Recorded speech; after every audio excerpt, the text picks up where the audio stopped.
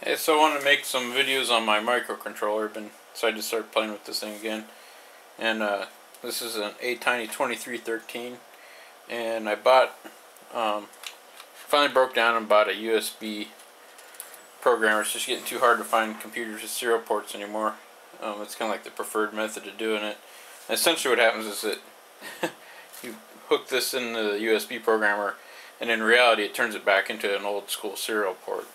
So it's kind of interesting. But these things have come down so much in price that I finally broke down and bought one. They're really small.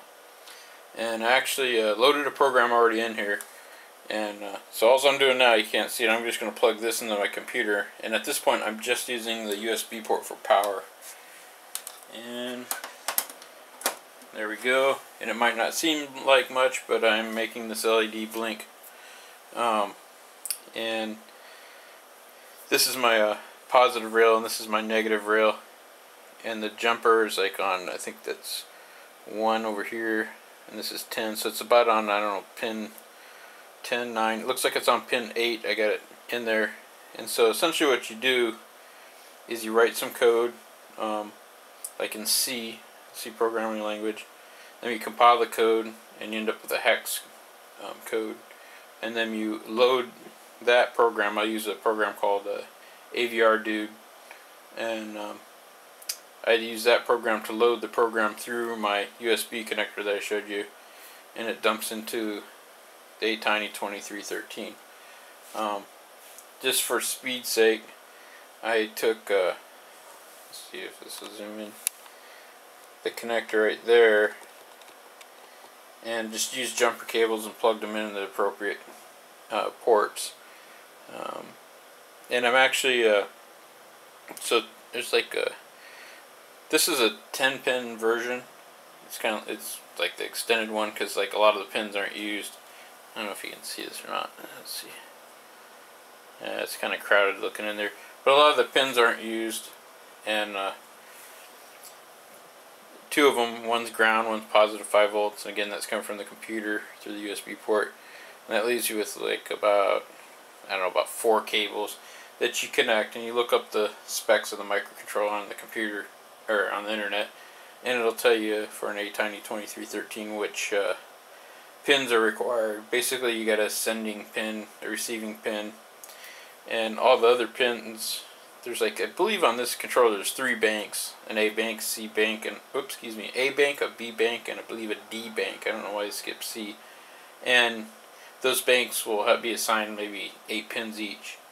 And so essentially what I did is I just said, okay, I want you take the bank that you want to deal with, and that's probably B bank, I'm not even sure, and then you say in that bank you send it a bit pattern, and essentially turn that bank, I turned it into an output, or at least that pin, turned it into an output, and then I told it to turn the output on, wait a few seconds, and then turn it back off, wait a few seconds, and that's what it's controlling. So kind of my next step would be, I'm going to get a switch here. This is for I'll zoom back out a little bit. This is a hood switch for a car, and I got these really cheap off of eBay, and they were expensive locally, like at Walmart and stuff. And but I was disappointed how simple they are. It's just like a rod with some threads on the outside. It's got a spring, very tight spring inside, and so when the hood's closed, the spring's out, and you should put a clip on the end of that, and then when somebody opens your hood, it closes it and completes the circuit. So I'm gonna probably put this on here and put another pin to monitor this.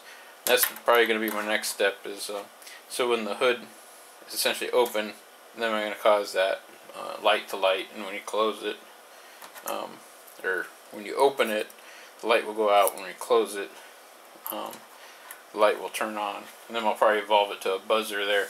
And eventually I'll probably I think I want to try to turn this into a little car alarm system.